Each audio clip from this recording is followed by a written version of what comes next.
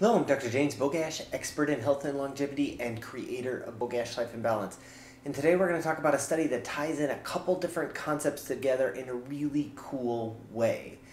And it has everything to do with oral health and how much that plays a role in overall inflammation and how inflammation then plays a role in other things.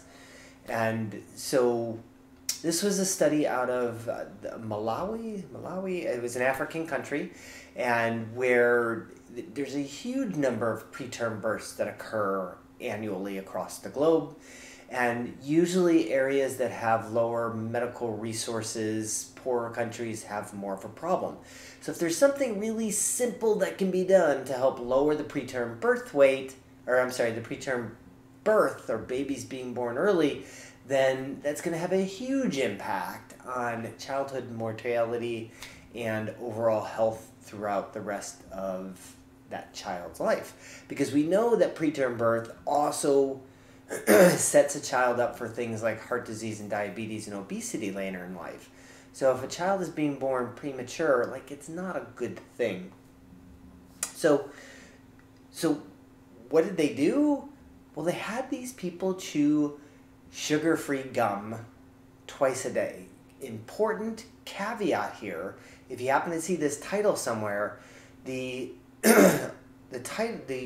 author, or a lot of the media reports were saying chewing sugar-free gum, but that is not it at all. So if you grab the typical piece of gum with aspartame or NutraSweet or sucralose or something, it's not what we're talking about here. It's going to create more problems than that's going to solve.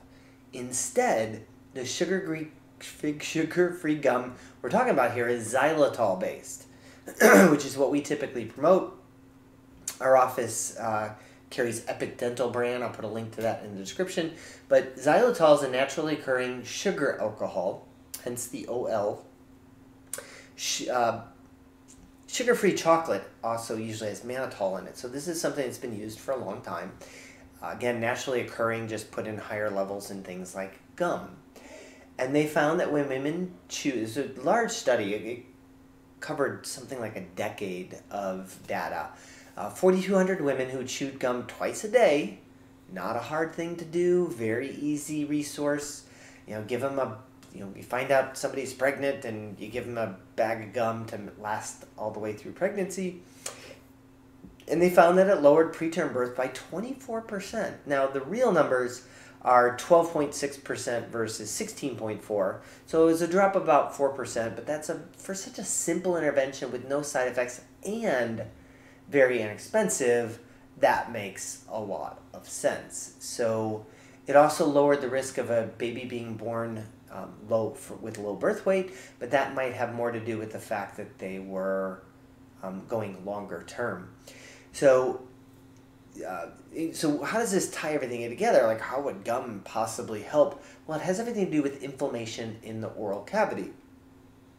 And we know that inflammation, like periodontal disease, can set you up for inflammation in your entire body. Things like heart disease and preterm birth. We know that preterm birth is associated with inflammation, especially in the vaginal vault.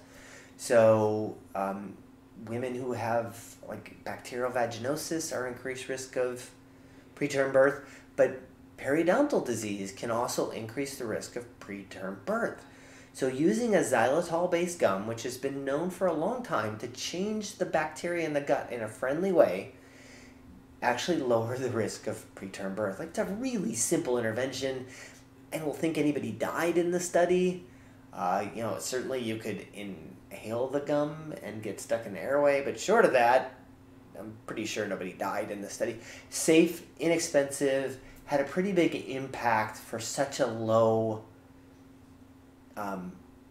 such a simple and cheap intervention. It really makes sense to understand how much the oral cavity plays a role in overall health and healthy pregnancies, and how much just chewing xylitol-based gum can have an impact on that. As always, I'll post a link to this particular study in the description. Make sure you like this video, share it with somebody who you think needs the information, and subscribe to the channel.